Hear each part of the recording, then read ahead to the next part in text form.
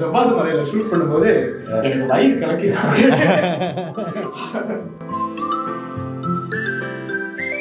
எல்லாத்துலேயுமே இந்த ரெட் இருக்குது, இந்த கம்யூனிசம் பின்னாடி அந்த ஸ்டார் இருக்குது, இந்த மேலெல்லாம் கூட அந்த சிம்பிள்லாம் போட்டிருக்கு.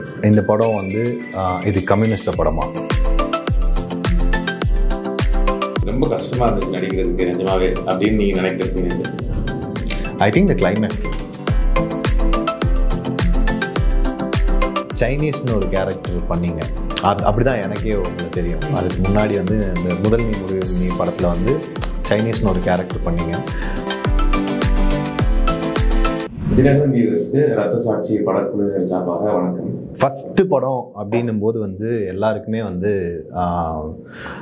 ஃபர்ஸ்ட் ஆஃப் ஆல் எனக்கு இது தெரிஞ்சாகணும், உங்களோட ஃபிலிம் ஜேர்னி அப்படின்றது வந்து எப்படி இருந்துச்சு. அதாவது ரத்த சாட்சி பண்ண இயக்குனர் ரஃபீக் இஸ்மாயில், இதுக்கு முன்னாடி நீங்கள் யார், என்ன பண்ணிட்டு இருந்தீங்க, அதை பற்றி கொஞ்சம் சொல்லுங்கள்.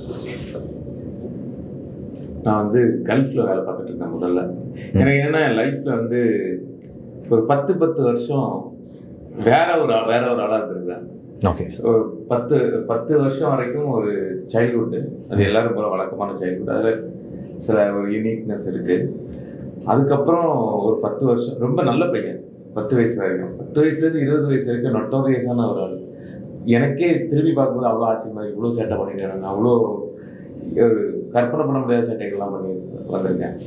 20-30 வரைக்கும் கோர் ஃபண்டமெண்டலிஸ்ட்டு. நான் வந்து கம்ப்ளீட்டாக ஒரு இஸ்லாமை வந்து ரொம்ப தீவிரமாக ஃபாலோ பண்ணக்கூடிய ஒரு ஆள். 30-40 வரைக்கும் ஒரு சினிமாவை நேசித்து சினிமாவை தேடி சினிமா பண்ணணுன்னு நினைக்கக்கூடிய ஒரு ஆள். 40 வயசில் இப்போ ஒரு ஃபிலிம் டைரக்டராக அடுத்து நம்ம ஒரு படத்தை கலையை வந்து உருவாக்கக்கூடிய ஒரு இடத்துல வந்து வந்திருக்கேன். ஸோ இதில் வேறு வேலைகள் தாண்டி வந்திருக்கோம். சினிமா எப்போவுமே கூட இருந்திருக்கு. ஈவன் நான் ஒரு இஸ்லாமை தீவிரமாக ஃபாலோ பண்ணப்போ கூட சினிமா உள்ளுக்குள்ள ஒரு இலையோடிட்டே இருந்துச்சு. அது என்னை விடவே இல்லை. சின்ன வயசுல இருந்து நம்ம இங்கே வந்து சேரும்போது தெரியுது. ஸோ இதுதான் நான் சினிமாவில் இந்த படத்துக்கு இப்போ வந்து சேர்ற வரைக்குமா ஒரு ஷார்ட் ஜேர்னி. நைஸ். எனக்கு டைரக்டராக எல்லாருக்குமே அந்த இது ஒன்று இருக்கும், நம்மளோட ஃபஸ்ட்டு படம்னு சொல்லிட்டு.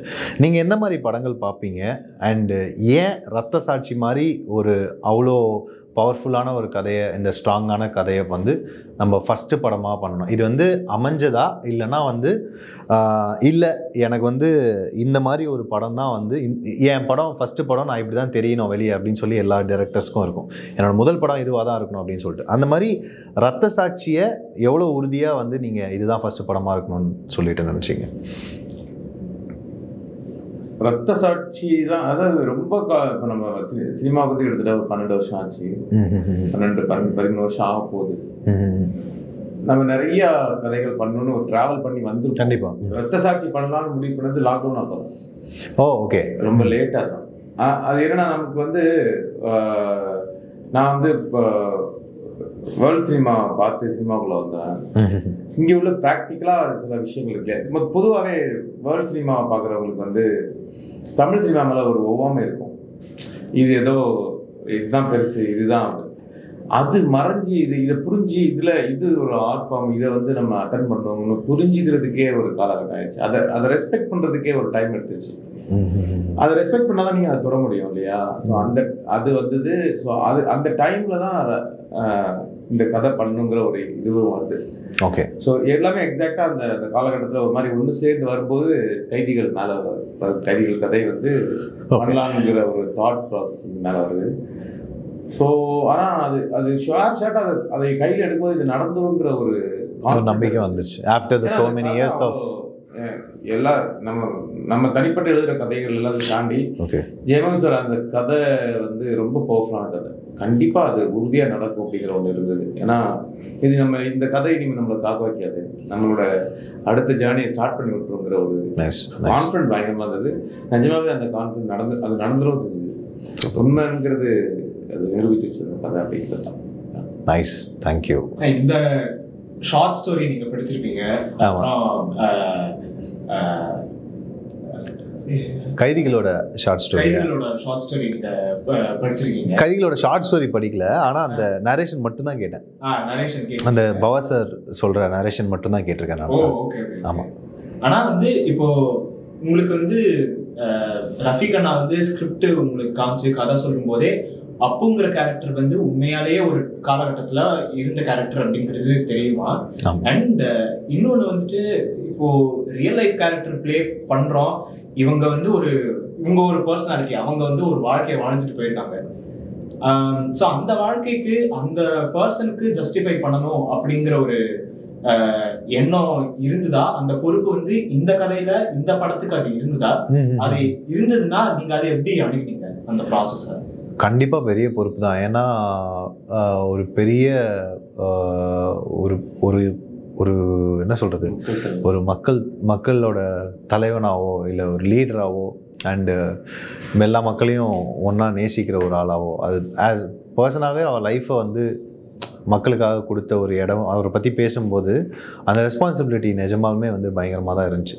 அண்ட் ஆல்சோ நான் கதையில் கேட்கும்போது, அந்த ஷார்ட் ஸ்டோரியில் கேட்கும்போது வந்து ரொம்ப குட்டி பார்ட் தான். புலி வருதுன்னும் போது கடைசியாக வந்து வர்றது ஒரு சின்ன பார்ட் தான். அதுவுமே அதுதான் இருந்துச்சு. ஆனால் ரஃபீக் சார் வந்து இதை தான் நாங்கள் எக்ஸ்டெண்ட் பண்ணியிருக்கோம் அப்படின்னு சொல்லும்போது வந்து ஓகே இதை எப்படி எக்ஸ்டெண்ட் பண்ணியிருக்காங்க, ஆக்சுவலாகவே அப்பு யார் அப்படின்ற அந்த கதையிலே அப்பு யாருன்ற ஒரு கொஸ்டின் ஒன்று வந்துடும். யாரா இவன் அப்படின்ற மாதிரி இருக்கும். இவனை பிடிக்கிறதுக்கு இத்தனை பேர் அப்படின்றமா அப்போ என்ன பண்ணியிருக்கான் இவன் அப்படின்ற மாதிரி இருக்கும். அது ரஃபீக் சார் வந்து ஒரே ஒரு விஷயம், இது நான் மறந்தே போயிட்டேன், எனக்கு இதுவரைக்கும் ஞாபகம் நம்ம பேசிட்டே இருக்கோம். சாரி, சொல்லுங்க. நம்ம அந்த கதையில அப்பு வந்து ஒரு சின்ன ரோல் தான். ஆமா, குட்டி ரோல். ஆமா, நீங்க தான் ஒத்துக்கிட்டீங்க, ஞாபகம் இருக்கா? ஆமா, ஆமா, மறந்தே போச்சு ஆக்சுவலா. ஆமா, இது நானுமே மறந்தேன்.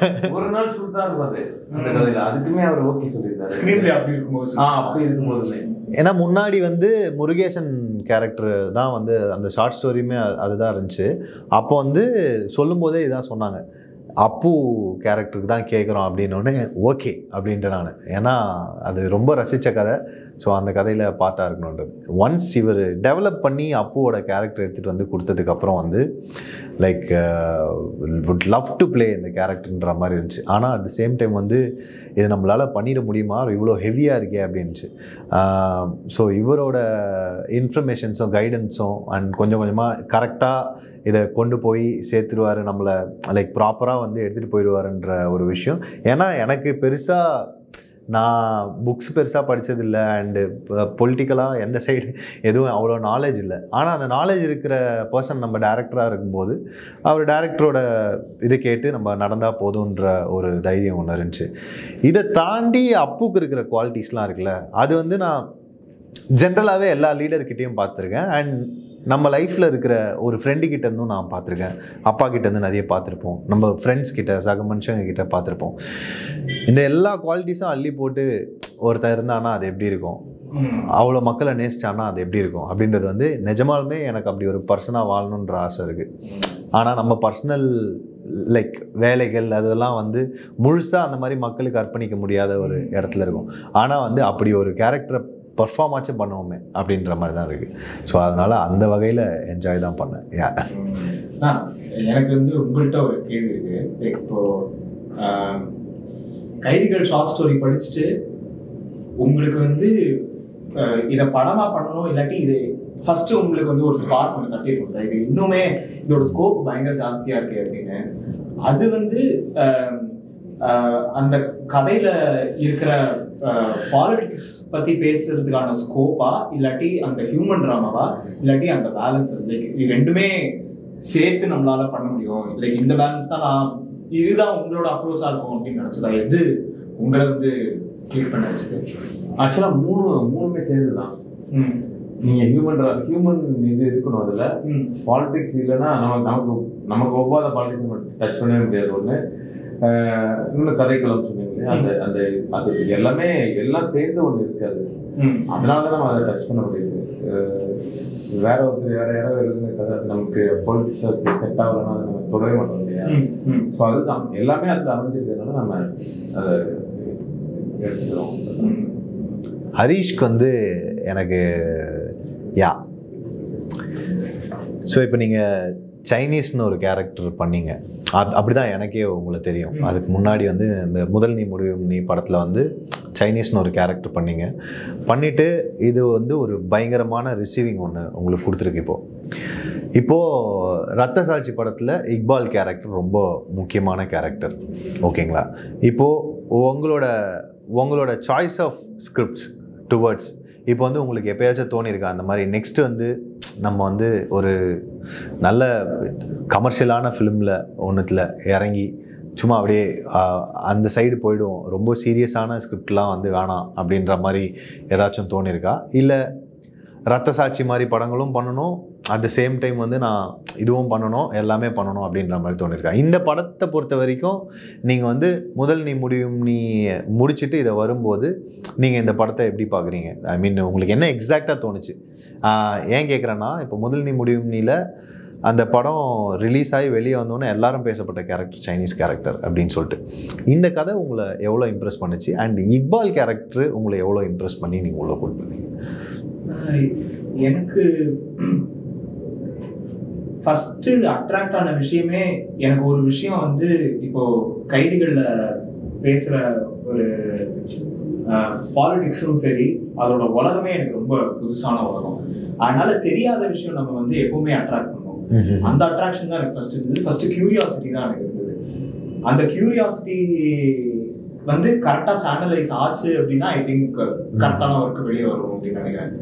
அதனால எனக்கு டிராஸ்டிக்கா நான் முன்னாடி என்னை வந்து ஆடியன்ஸ்க்கு வந்து எந்த மாதிரி தெரியுமோ அதுக்கு அப்படியே ஆப்போசிட்டா வந்து ஒரு ஆப்பர்ச்சுனிட்டி ஒன்று அமையும் போது என்னை வந்து நான் காட்டிக்கலாம் அப்படின்னு இருக்கும்போது அதுதான் அது வந்து விட்டுறக்கூடாது அப்படிங்கிற ஒரு ஐடியா தான் இருக்கு. ஏன்னா எக்ஸ்ட்ரீம்லி ஆப்போசிட் கேரக்டர்ல இருக்கு. அவன் பேசிட்டே இருப்பான், இவன் பேசவே மாட்டான், பேசவே முடியாது இவனால. ஸோ அப்படி இருக்கும்போது எனக்கு இது எந்த அளவுக்கு நான் வந்து மற்றவங்களுக்கு ஸ்பேஸ் கொடுத்து நடிக்கணும், எங்கெல்லாம் வந்து நான் இமோட் பண்ணக்கூடாது, எக்ஸ்பிரஸ் பண்ணக்கூடாது அப்படிங்கிறது தான் இருக்கிறதுலே பிக்கெஸ்ட் சேலஞ்சு. அதனால அந்த சேலஞ்ச் வந்து அது எக்ஸாக்ட்லி ஆப்போசிட்டோ அந்த சைனீஸோட சேலஞ்சு. ஸோ அண்ட் இத்தனைக்கும் சைனீஸ் பிளே பண்றதுக்கு தான் எனக்கு ரொம்ப ரொம்ப ஒர்க் பண்ண வேண்டியதா இருக்குது. ஏன்னா நான் அந்த அளவுக்கு ஆக்டிவ் கிடையாது, நான் பெருசா எக்ஸ்பிரஸ் பண்ண மாட்டேன், ரொம்ப சைலண்டா இருப்பேன். அப்படி இருக்கும்போது ஆனா இதுல வந்துட்டு இக்பாலோட வே ஆஃப் கம்யூனிகேஷன்ங்கிறது தனியா இருக்கும். இக்பால் வந்துட்டு அவனோட யோசனைகள் ஒண்ணு இருக்குங்க, அவனோட பிலீஃப் சிஸ்டம்னு ஒண்ணு இருக்குங்க. அது வந்துட்டு நாம அதை எக்ஸ்பிரஸ் பண்ணாம எப்படி எக்ஸ்பிரஸ் பண்றது? ஏன்னா தனியா அதுக்குன்னு ஒரு ஷார்ட் வந்து வைக்க போறது கிடையாது. அப்படி இருக்கும்போது நம்ம அந்த சூழல்ல அந்த நேரத்துல நம்ம எப்படி ரியாக்ட் பண்ணணும், எப்படி நடிக்கணும் அப்படிங்கிற ஒரு இதுதான் எனக்கு ரொம்ப பிடிச்சிருந்தது. அண்ட் அந்த மாதிரி ரொம்ப பேசாம டயலாக் பக்கம் பக்கமா இருந்தா அதுக்கு நமக்கு ஏதாச்சும் ஒரு மெட்டீரியல் ஒன்று இருக்கு நம்ம ஒர்க். அது இல்லைங்கும் போது அப்சர்வ் பண்றதுதான் இருக்கிறதே கஷ்டமான வேலை, லிசன் பண்றதுதான் இருக்கிறதே கஷ்டமான வேலை. அது வந்துட்டு ரியல் லைஃப்லயுமே அப்படிதான். அப்படி இருக்கும்போது பர்ஃபார்மன்ஸா அப்படி பண்ணும்போது அது ரொம்ப சேலஞ்சிங், எனக்கு ரொம்ப பிடிச்சி பண்ணேன். எந்த விதத்துலயுமே நான் வந்து இல்ல இங்க ஒன்றும் இல்லை, நான் நம்ம போலாம் அப்படின்னு அந்த மைண்ட் செட்டே போகல. ஏன்னா கதை வந்து அவ்வளோ இன்டென்ஸான கதை. அது ஐ திங்க் அது ஆக்டிங் அப்ரோச்சாவே அது நான் நம்புறேன்னு நினைக்கிறேன். எதையுமே அசால்ட்டா எடுத்துக்கூடாது. அண்ட் அசால்ட்டா இருக்கிற விஷயம் ரொம்ப ஈஸியா தெரிகிற விஷயத்துக்கு வந்து ஒர்க்கு கண்டிப்பா நிறைய தேவை. அந்த பேலன்ஸ் தான் நான் ஸ்ட்ரைக் பண்ணணும்னு நினைச்சேன். முக்கியமா வந்துட்டு எனக்கு முதல் நீ முடிவும் நீ என்ன கைண்ட் ஆஃப் ஃபிலிமா இருந்ததோ ரத்த சாட்சி வந்து ரொம்ப மாறுபட்ட கைண்ட் ஆஃப் ஃபிலிமா இருக்கு. எனக்கு அந்த மாதிரி முடிஞ்ச அளவுக்கு வித்தியாசமா பண்ணணும் அப்படிங்கிறது தான். கண்டிப்பா நீங்க சொன்ன மாதிரி ஒரு பக்கா ஒரு கமர்ஷியல் படத்துல போயிட்டு அங்க வந்து அந்த கேரக்டர்ஸ்க்கு அந்த கதைக்கு என்ன தேவையோ அந்த படத்துக்கு என்ன தேவையோ, ஏன்னா நாம வந்து பயங்கரமா இமோஷன்ஸ் பத்தி கேரக்டரோட இது பத்தி எல்லாம் நம்ம யோசிப்போம். அந்த அளவுக்கு யோசிக்க வேணாதான். இல்லாட்டி ஐ திங்க் அந்த மாதிரி படங்கள்ல நடிக்கிறதுக்கு அதுக்கு தனி தாட் தேவை அப்படின்னு நினைக்கிறேன். ஏன்னா அதுல முக்கியமா வந்து எந்த அளவுக்கு ரசிக்க வைக்கிறோம், எந்த அளவுக்கு என்கேஜிங்கா இருக்கும். சும்மா ஒண்ணுமே இல்லாத விஷயத்த நாம எப்படி பிரசன்ட் பண்றோம் அப்படிங்கறதுலதான் அந்த வேலை ஜாஸ்தின்னு நினைக்கிறேன். அதுவுமே இது வரைக்கும் அதை பண்றதுக்கான ஆப்பர்ச்சுனிட்டி இல்லாததுனால எனக்கு அதுவுமே பண்ணணும்னு எனக்கு ஆசையா இருக்கு. ஓகே. ஏன்னா அதுவுமே கஷ்டம், நான் பண்ணாததுனால எனக்கு கஷ்டம், புது விஷயம் அது. ஆமா ஆமா. அது வந்து நம்மளால எந்த அளவுக்கு பண்ண முடியுது அப்படிங்கிறதுல எனக்கு ரொம்ப கியூரியஸா இருக்கு. நைஸ். ஏன்னா நான் வந்து இப்போ தெரிஞ்சு இப்போ விக்ரம் படத்துல நான் இது வரைக்கும் கமல் சார் வந்து பயங்கரமான ஒரு வெர்சடைல் ஆக்டரா தான் பார்த்திருக்கேன். ஆனா எனக்கு தெரிஞ்சு விக்ரம் படத்துலதான் நான் ஒரு ஸ்டாரா பார்த்தேன். கமல் சார் வந்து அவர் பண்ற சின்ன சின்ன விஷயங்கள்லாம் அவர் வந்து இது வரைக்கும் நிறைய கேரக்டர்ஸ் வந்து ஸ்டடி பண்ணி அதுக்கு உண்டான ஒர்க்கு கொண்டு போட்டு அதெல்லாம் பண்ணி நிறைய பார்த்துருக்கோம். இந்த மாதிரி லைக் அவுட் அண்ட் அவுட் வந்து என்ஜாய் பண்ணி பார்த்தது வந்து ரொம்ப கம்மி. அதனால அட்லீஸ்ட் நான் என்னோட வயசுனால நான் அவரோட எவ்வளவு படங்கள் பார்த்திருக்கேன் அப்படின்னு பார்க்கும்போது எனக்கு இந்த படம் பார்க்கும்போது ஒரு ஸ்டாரால என்ன பண்ண முடியும் அப்படிங்கிற ஒரு மேட்டர் இருக்குல்ல, அது வந்துட்டு ஐ திங்க் ஸ்டார்ஸுமே ரொம்ப ஈஸியா வர்றது கிடையாது. அவங்க வந்து எங்கேயோ ஒரு இடத்துல மக்களோட கனெக்ட் பண்றதுனாலதான் அவங்க அந்த இடத்துல இருக்காங்க. அந்த கனெக்ஷன் நம்மளால கொண்டு வர முடியுதா அப்படிங்கிறது எனக்கு ரொம்ப சீரியஸான விஷயம். Nice nice nice nice. இப்போ வந்து அப்பு கேரக்டரும் சரி இக்பால் கேரக்டரும் சரி, உங்களுக்கு வந்து ஆக்சுவலா கண்ணா நான் சொன்னாரு அப்போ அந்த கேரக்டர் அந்த குரூப் ஒன்று வர்றதுக்கு வந்து ஒரு டைம் எடுத்துச்சு அப்படின்ட்டு. நீங்க எந்த பாயிண்ட்ல கண்ணா நான் வந்து இந்த பாயிண்ட்டுக்கு அரைவ் ஆகிட்டாரு, நீங்க மைண்ட்ல ஒன்று இமேஜின் பண்ணி வச்சிருந்தது எந்த பாயிண்ட்ல அது வந்து நீங்க நடக்க ஆரம்பிக்கிறது நீங்க பாத்தீங்க? இல்ல, கண்ணாவை சூஸ் பண்ணும்போதே தெரிஞ்சு போச்சு இது வந்து நடந்துரும் அப்படின்னு. அந்த ஏன்னா ஒரு ஒரு ஆர்டிஸ்ட் சூஸ் பண்ணும்போதே நமக்கு தெரியும் அது. ஏன்னா நமக்கு எல்லாத்தையும் முக்கியம் நம்மளோட கதாபாத்திரம் இல்லையா, அந்த கதாபாத்திரத்துக்கு அவரை கூப்பிடும் போது நம்ம ரொம்ப பொறுப்போட தான் கூப்பிட்டாகணும். ஆடிஷன் ஆக்சுவலாக என்னன்னா முதல் நாள் ஆடிஷன் பண்ணும்போது சின்னதாக ஜெர்க் ஆச்சு. ஏன்னா அவர் வேற ஒரு மோட்ல இருந்தார். அது எனக்கு இதாக வேற ஒரு படத்துக்காக வேற ஒரு ரிசர்ச் பண்ணி வேற ஒரு கேரக்டரா வாழ்ந்துட்டு இருந்தால இந்த கேரக்டர் வந்து அது ரொம்ப ஃபியூ ஹவர்ஸ் தான். அப்படியே சின்னதா ஒரு துளி அவர் கேட்ச் பண்ணனே அந்த இது போயிடுச்சு. ஒரு மணி நேரம் ஒரு சின்ன தயக்கம் இருந்தது. அதாவது அதுமே என்ன தயக்கம்னா கொஞ்சம் டைம் ஆகும் அப்படின்னு, அவ்வளவுதான். பண்ண முடியாதுன்னுலாம் இல்லை, கொஞ்சம் டைம் எடுக்க போட்டுருக்கோம். ஆனா டைம் எடுக்கல. அது கிட்டத்தட்ட அந்த ஒரு டயலாக் தான், அந்த ஒரு நம்ம 3 நிமிஷம் டயலாக். அதை பேசி பேசி பேசி அதை இப்படி பேசலாம் அப்படி பேசலாம். அப்போ அதை பேசும்போது அந்த கேரக்டர் பத்தி பேசி அது உள்ள வந்துருச்சு. ஆக்சுவலா நான் நினைச்சது ரொம்ப ஸ்பீடா கன்வெர்ட் ஆகிருக்காரு. அது அப்போ முதல்ல ஆடிஷன் பண்ணோம். நான் இல்லை, அல்லு அரவிந்த் சார் பார்த்துட்டு கண்ணா யாருன்னு தெரியாது, கண்ணா ஏதாவது படம் பண்ணியிருக்கான்னு தெரியாது, எதுவுமே தெரியாது. அவரோட பர்சனலான படம் இந்த படம். அவர் அந்த ஆடிஷன் வீடியோ பார்த்துட்டு சூப்பராக பண்ணியிருக்காரு, ரொம்ப நல்லா இருக்கு அப்படின்னு சொல்லியிருந்தாரு அல்லு அரவிந்த் சார். ஸோ அதுதான் அதோட இது. ஸோ ஜென்ரலாகவே ப்ரொடியூசர்ஸை ப்ரொடியூசர்ஸை கன்வின்ஸ் பண்ணுறது, இப்போது நீங்கள் நிறைய ஸ்டோரி பிச் பண்ணியிருப்பீங்க, இல்லை உங்கள் நண்பர்கள் பிச் பண்ணியிருப்பாங்க. ஸோ ஈஸியாக வந்து ஒரு காமெடி ஃபிலிமாக பண்ணலாம், இல்லை ஒரு ஸ்டார்ஸ் வச்சு பண்ணலாம் அப்படின்போது அது ரொம்ப ஈஸி. ஓகே, இதுக்கு மார்க்கெட் இருக்குது, இந்த படம் வந்து வருமானத்தை திருப்பி ஈட்டு கொடுக்கும் அப்படின்னு சொல்லிட்டு. இப்போ ரத்த சாட்சி மாதிரி ஒரு கதைகளை எடுத்து பண்ணும்போது ஃபர்ஸ்ட் ஆஃப் ஆல் பொலிட்டிக்கலாக ஒரு ஸ்டாண்ட் இருக்குது அப்படின்றத பார்ப்பாங்க. அண்ட் ஆல்சோ வந்து இப்போது ஃப்ரெஷ் ஃபேஸாக வச்சு போகிறீங்க, இப்படி இருக்குது அப்படின்ற பட்ஜெட் விஷயம்லாம் பார்த்து இது பண்ணுவாங்க. இந்த படத்துக்கு வந்து ப்ரொடியூசர்ஸ் கிடைச்சது எப்படி, அண்ட் எப்படி வந்து அதை நீங்கள் பார்க்குறீங்க? ஐ மீன் எவ்வளோ இதுவாக பார்க்குறீங்க, அதை எவ்வளோ பாசிட்டிவாக பார்க்குறீங்க? ஓகே, அப்புறம் ஒரு விஷயம் என்னென்னா, எல்லா சினிமாவுக்கும் ஒரு ப்ரொடியூசரை கன்வின்ஸ் பண்ணுறது கொஞ்சம் கஷ்டமான விஷயம் தான். கண்டிப்பாக சினிமாவுமே ஈஸியானது இல்லை, அதெல்லாம் இருக்கிறது ரொம்ப கஷ்டம். கண்டிப்பாக ஒரு ஹீரோ ஓகே பண்ணி போகிறது அது ரொம்ப டஃப். அது ஏன்னா எல்லாரையும் ஃபுல்ஃபில் பண்ணி ஒன்று பண்ண முடியறதுக்குள்ள அப்படியே மூச்சு விட்டுரும். ஸோ அந்த மாதிரியான ஒரு இது ஈக்குவலாக இதுக்கும் அந்த இது இருக்குன்னு வச்சுக்கோங்களேன். ஆனால் இதில் ஒரு கதை வலுவாக இருக்கிறதுனால அது கொஞ்சம் நமக்கு கதைன்னு வேற ஒரு பாசிபிலிட்டிஸ் இருக்கிறதுனால நமக்கு ஈஸியாக இன்னும் கொஞ்சம் இது ஈஸின்னு நினைக்கிறேன், என்னை பொறுத்தளவில் சொல்லுவேன். இதில் என்னென்னா அல்லு அரவிந்த் சாருக்கு நரேட் பண்ணும்போது வந்து ஆஹால ஒரு நல்ல கிரியேட்டிவ் டீம் இருந்தாங்க. ஆக்சுவலாக ரொம்ப ஸ்ட்ராங்கான டீம். அவங்களுக்கு இந்த கதையை இன்னும் அவங்களுக்கு புரிஞ்சுக்க முடியுது. அந்த கிரியேட்டிவ் டீம் வந்து அலரன் இதை கொண்டு போனாங்க. அலரன் சார் வந்து ஃபுல் நரேஷன் கேட்டார். அலரன் சார் ரொம்ப சூப்பராக கதை கேட்பார். ஸோ இந்த நரேஷன் கேட்டுட்டு அவர் வந்து இந்த கதையை வந்து ரொம்ப ஒரு பர்சனலான ஸ்டோரியாக அவர் அதை உள்ளே கொண்டு வந்தார். கொண்டு வந்துட்டு அப்புறம் அதை பண்ணணும் அப்படின்னு சொல்லிட்டு டிஸ்னி அந்த மாதிரி அவங்கள உள்ள கொண்டு வந்தார். அவங்களுமே நரேஷன் கேட்டுட்டு தான் முடிவு பண்ணணும் அப்படின்னு சொல்லிட்டாங்க. ஸோ அவங்களுமே கதையை கேட்டுட்டு கதை ரொம்ப பவர்ஃபுல்லாக இருக்குது, நம்ம கரெக்டாக இதை பண்ணி எடுக்கணும் அப்படின்னு முடிவு பண்ணிட்டு இதுக்குள்ள வந்தாங்க. ஸோ இதான் நடந்தது. நீங்க வந்து ரத்த சாட்சி தான் உங்களுக்கு ஃபீச்சரா வந்து இது ஃபர்ஸ்ட் ஃபில்மு. நீங்க இது வந்து ஒரு பர்டிகுலர் ஜானர்ல இருக்கு, இது வந்து ஒரு பர்டிகுலர் விஷயத்தை வந்து பேசுது. இதுக்கு அப்படியே ஆப்போசிட்டா நான் ஒரு படம் பண்ணணும் அப்படின்னா அது எந்த மாதிரியான படமா இருக்கும்? அந்த மாதிரி ஏதாச்சும் உங்களுக்கு ஐடியா இருக்கா? இட் இஸ் சம்திங் நீங்க கூட யோசிக்க மாட்டீங்க, உங்களோட கம்ஃபர்ட் ஜோனா இல்லாம ஒண்ணு இருக்கும்ல, அந்த மாதிரி ஆசை ஏதாச்சும்? கம்ஃபர்ட் ஜோன் இல்லாம ஒண்ணு பண்ணணும்னு ஆசை இருக்கு. ஆனா ஆப்போசிட்டா ஒண்ணு, இப்போ நீங்க ஆக்டர்ஸ் அதை ட்ரை பண்ணணும், அது அவங்களுக்கு அது கரெக்ட். டைரக்டர்ஸ் வந்து அப்படி இப்போ நான் காமெடி ஃபிலிம் பண்ண முடியாது. பட் காமெடி பண்ணாலுமே அது என்ன சொல்றது, அது வேற விதமான இந்த டைப் ஆஃப் காமெடி தான் இருக்கும். இப்போ நம்ம இதுல இருட்டுப்பள்ளி என்ன கொஞ்சம் காமெடி பண்ணுவாங்க, அதை நிறைய ஃபுல் பண்ணலாம். ஸோ அந்த மாதிரி ரியலிஸ்டிக் காமெடி தான் பண்ண முடியும். ரியலிஸ்டிக் தாண்டி இப்போ ஃபேண்டசினாலுமே ஃபேண்டசி பண்ணலாம்னா இந்த டைப் ஆஃப் ஃபேண்டசி இருக்கும். இது ஒரு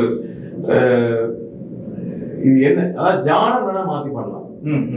நம்ம டோட்டலி நம்ம ஜோன்ல கம்ஃபர்ட் இல்லாம இதை விட முடியாது. ஏன்னா நமக்கு ஒரு ஸ்க்ரீன் பேப்பர்ல சீன் எழுதிட்டு நமக்கு அது புடி கிடைக்கணும், அப்பதான் அதை பண்ண முடியும். அதனால கம்ஃபர்ட் மீன்ஸ் இப்போ நம்ம நிறைய அதுக்கு மெனக்கிடணும், நிறைய உழைக்க வேண்டியிருக்கும், இல்லை பெரிய மலையை தூக்கணும், அந்த மாதிரி அதை வேணா எடுக்கலாம், அந்த ரிஸ்க் வேணா எடுக்கலாம். தவிர நமக்கு தெரியாத ஒன்றுக்குள்ள உள்ள கண்டிப்பா போக முடியாது. நீங்க ஆனா ட்ரை பண்ணி பார்க்கலாம் எல்லாத்தையுமே, உங்களுக்கு அந்த சுதந்திரம் இருக்கு.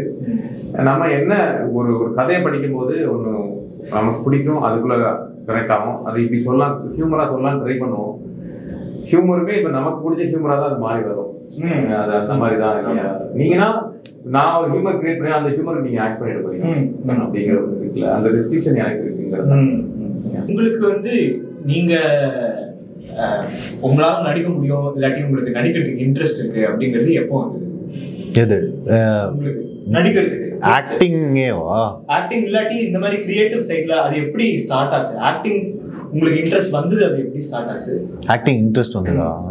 எந்த வயசுல? லைக் இது எல்லாரும் சொல்கிற மாதிரி தான் இருக்கும், ஆனால் வந்து ரொம்ப கிளீஷியவான விஷயம் தான். ஆனால் உண்மையே என்னென்னா வந்து ஃபஸ்ட்டு தேட்டரில் ரஜினிகாந்த் படம் ஒன்று பார்க்குறேன்.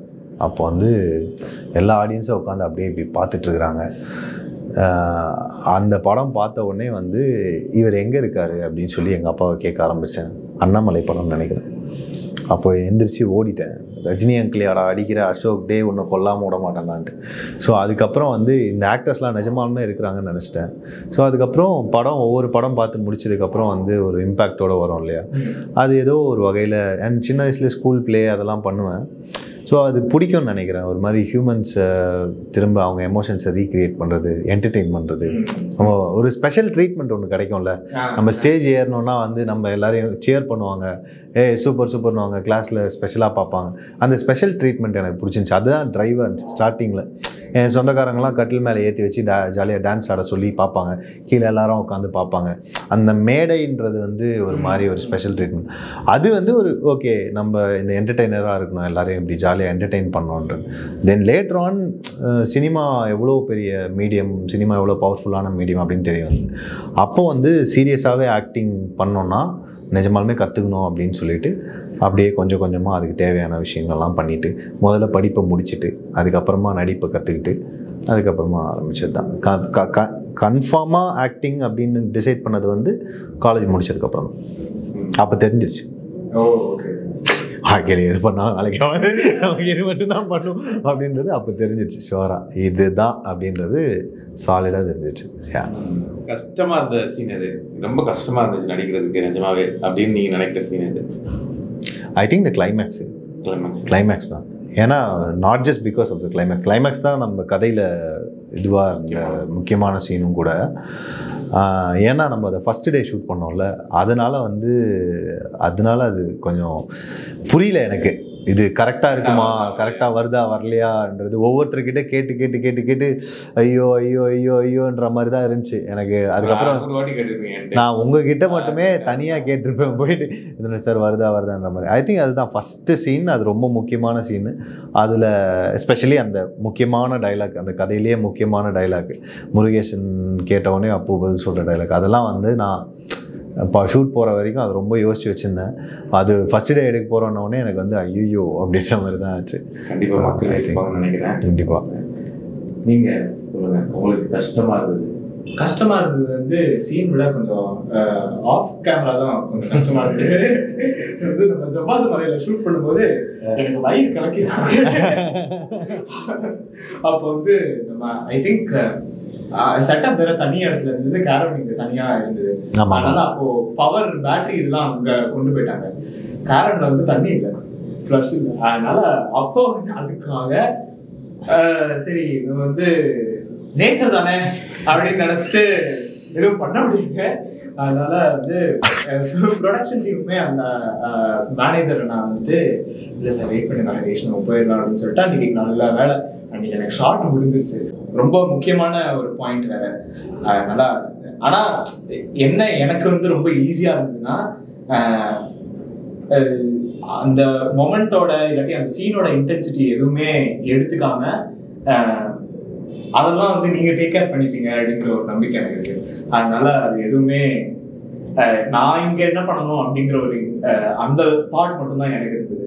அதனால ரொம்ப என்ஜாய் பண்ணி பண்ணேன். எல்லாத்துலேயுமே இந்த ரெட் இருக்குது, இந்த கம்யூனிசம் பின்னாடி அந்த ஸ்டார் இருக்குது, இந்த மேலெல்லாம் கூட அந்த சிம்பிள்லாம் போட்டிருக்கு. ஸோ இப்போ பொலிட்டிக்கலாக இந்த படம் இது கம்யூனிஸ்ட படமா? இது கம்யூனிஸ்டுகளோட படம். ஓகே. இந்த கதைக்குள்ளே வரக்கூடிய மனிதர்கள் எல்லாமே கம்யூனிஸ்டுகள். ஓகே. நக்சலைட்டுகள் அவங்களோட கதை. ஸோ அதனால இந்த சிம்பிள் எல்லாம் இதுக்குள்ள வந்திருக்கு. ஓகே. பேசுகிற விஷயம் வேற, ஆனால் அவங்களோட லைஃப்ல நடந்த ஒரு வரலாற்று நிகழ்வை நம்ம புனைவாக்கி சொல்லியிருக்கோம். இப்போது இது இந்த ட்ரெய்லர் பார்த்த உடனே தெரிஞ்சிருக்கும். இப்போ அந்த அத்தனை பேரை அடிமைகளாக வச்சுருந்தாங்க, அதுக்காக போராடின ஒரு அந்த ஒரு ஸ்டார்ட் பண்ண ஒரு மொமெண்ட் ஒன்று, நக்சல் பாரி இயக்கம் ஒன்று. ஸோ இது எல்லாமே இதை இந்த காலகட்டத்தில் பண்ணுறதுக்கான காரணம் என்ன? இது அதாவது இப்போது எல்லாருமே கொஞ்சம் அந்த அளவுக்கு அடிமைகளாக இருக்கிறது இல்லை, பட் இருந்தாலுமே கூட இந்த காலகட்டத்தில் இந்த கதையை சொல்லணுன்றதுக்கான காரணம் என்ன? வயலன்ஸ் எல்லா காலகட்டத்திலுமே இருக்கு. வயலன்ஸ் எப்பவுமே மாறுறதில்லை. அது அது உள்ள ஆள் மனசுல உறைஞ்சி இருக்கு நம்மகிட்ட. ஒன்றும் இல்லை, நம்ம ஒரு சின்ன ஒரு சக மனுஷனுடைய ஒரு சின்ன தகராறு வந்துடுது, வயலன்ஸை யூஸ் பண்ணியிருந்தோம். ஸோ இந்த மனிதர்களுடைய கதையை சொல்கிற அந்த காலகட்டத்தை இந்த மனிதர்களுடைய கதையை சொல்றதன் வழியா நம்மளோட வயலன்ஸை கொஞ்சம் மறுபரிசீலனை பண்ணலாம், சரி கொஞ்சம் குறைச்சிக்கலாம், இல்லை இன்னும் இல்லாமல் கூட ஆகிக்கலாம் சில சமயத்தில் அப்படிங்கிறத. அதே மாதிரி ஸ்டேட் வயலன்ஸ் ஒன்று இருக்குது, அரசு பண்ணக்கூடிய வயலன்ஸ். அரசு பொதுமக்கள் ஒரு இப்போ மக்களில் சில பேர் உரிமை கேட்குது, சில இதை எடுக்கும்போது வன்முறை இதை எடுக்கும்போது அரசு பதிலுக்கு வன்முறை கையில் எடுக்குது. இப்போது மாவோயிஸ்டுகள் இதில் நடக்குது இல்லையா? ஸோ அந்த மாதிரி அரசு அவங்களை அடக்குறதுக்கு இந்த தண்ணீர் புகை போடுறது, இந்த மாதிரியான விஷயங்களை தண்ணீரில் அடிக்குது. அது மட்டும் இல்லை, அது நிறைய இன்னும் அதோட லெவல் இல்லையா? ஸோ அதையுமே இந்த படம் கொஸ்டின் பண்ணுது. ஸோ அதனால இது ரொம்ப முக்கியமான படம். எக்காலத்துக்கும் எல்லா நிலவியலுக்கும் எல்லா அரசுக்கும் எல்லா நாடுகளுக்கும் இது பொருந்தும். இந்த கதையும் இது இருக்கக்கூடிய கதைகளும் நான் நினைக்கிறேன். நாங்கள் எல்லாரும் ரொம்ப ஆசையோட ரொம்ப பேஷனோட பண்ண ரத்த சாட்சி படம் உங்கள் எல்லாருக்கும் ஆஹா தமிழ் பிளாட்ஃபார்ம் தான் இந்த டிசம்பர் வருது. எல்லாருமே பார்த்துட்டு உங்களுக்கு பிடிச்சிருந்ததுன்னா உங்களோட நண்பர்களோட ஷேர் பண்ணுங்க, படத்தை பற்றி இன்னும் சொல்லுங்க, படத்தில் பேசுகிற விஷயங்களை பற்றி நீங்களுமே கான்வர்சேஷன்ஸ் பகிருங்க. நன்றி. தேங்க்யூ. தினகரன் ரொம்ப ரொம்ப காலமாகவே நான் எனக்கு விவரம் தெரிஞ்ச வயசுலேருந்து நான் பார்த்த பத்திரிகை. அப்போது இங்கே டிஜிட்டலாகவும் நிறைய இன்ட்ரெஸ்டிங்கான கண்டென்ட்ஸ் பண்ணிகிட்ருக்காங்க. ஸோ இந்த சேனலில் வர கண்டென்ட்ஸ் எல்லாமே உங்களுக்கு பிடிக்கும்னு நான் நம்புகிறேன். அதை பாருங்கள், பார்த்துட்டு உங்களுக்கு ஃப்ரெண்ட்ஸுக்கு ஷேர் பண்ணுங்கள். அதுக்கப்புறம் சப்ஸ்கிரைப்னு ஒரு பட்டன் இருக்கும், அது ரொம்ப முக்கியமான பட்டன், அதை அமுக்குங்க. ஸோ அதில் தான் பழப்பெல்லாம் இருக்குது, பார்த்துக்கோங்க.